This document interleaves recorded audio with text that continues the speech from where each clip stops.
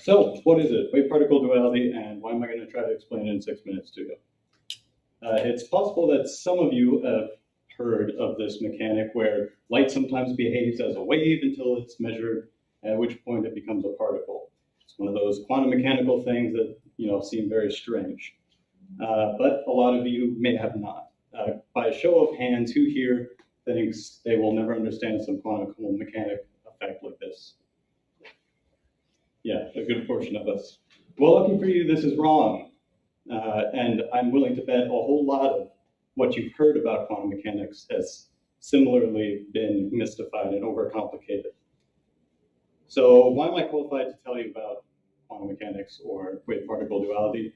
Just real quick, for the past 3 years, I've been working as a quantum optics experimentalist. I'm also a physics major with AMO specialization, which is atomic molecular optical. In other words, it's this exact kind of thing. So I've been doing it for a little while. Real quick overview. I want to explain these kinds of effects and why they're not magical, wave-particle duality and hopefully, other quantum effects.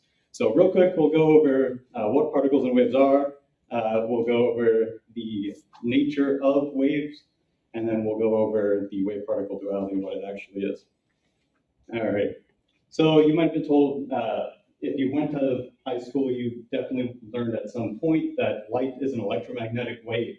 You might have also heard that light is a particle, or specifically a photon, which is a quantum particle. But what on earth does that mean? What's a wave?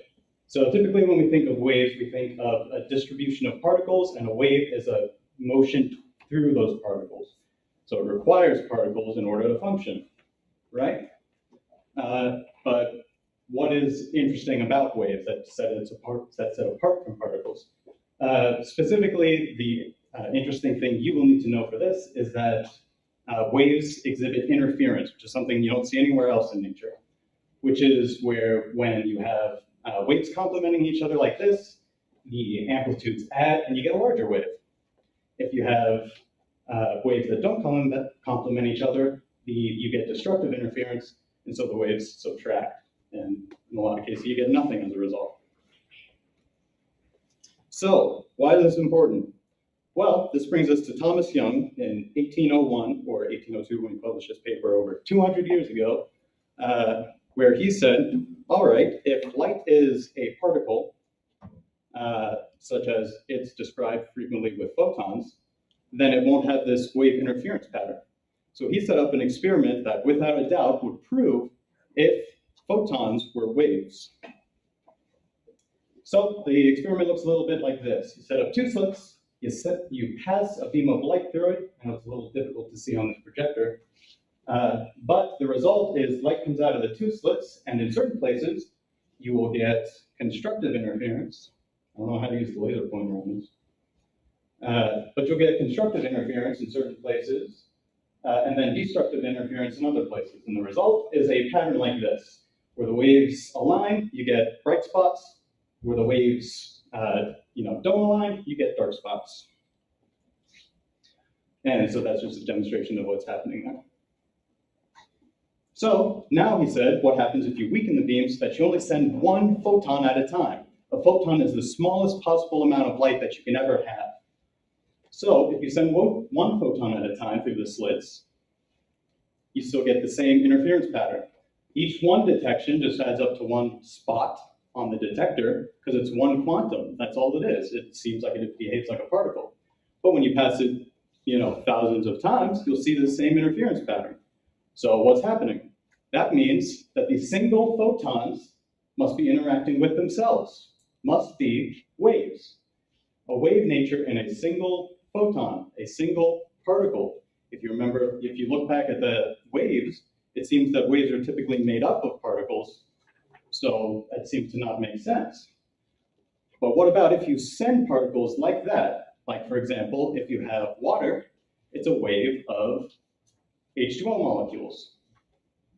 Well, the same thing happens, it finds out, and de Broglie proved this, is that all particles behave like waves.